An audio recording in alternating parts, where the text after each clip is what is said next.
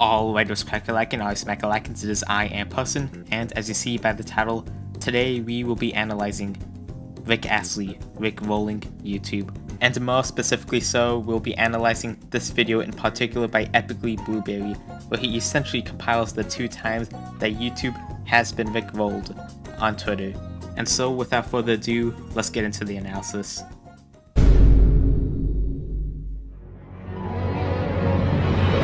Here we witness the site at which YouTube was Rickrolled for the first time by an individual by the name of Ethan, as you're about to see here.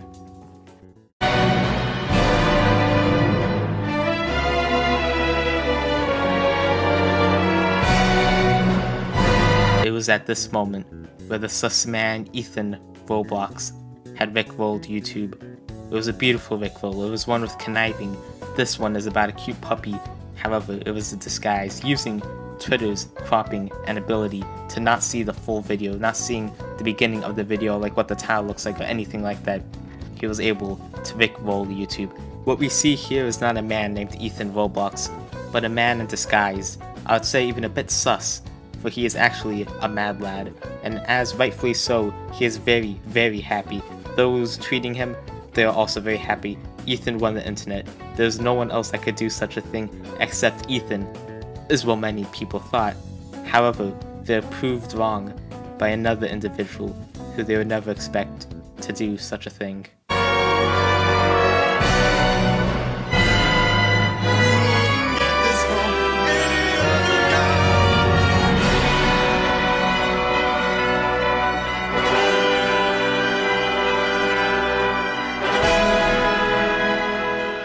I believe I can say without doubt that this is truly the mad laddiest thing in the history of mad laddery things.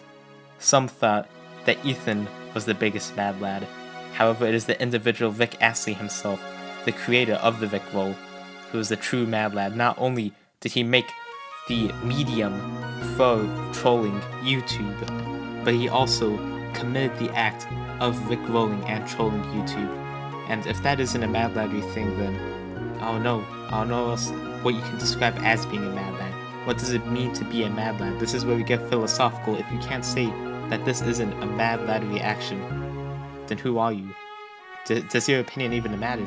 It doesn't. If you disagree, then there's something wrong with you. I don't even know what to say. Yeah, what's wrong with you? I don't know what the heck is wrong with you.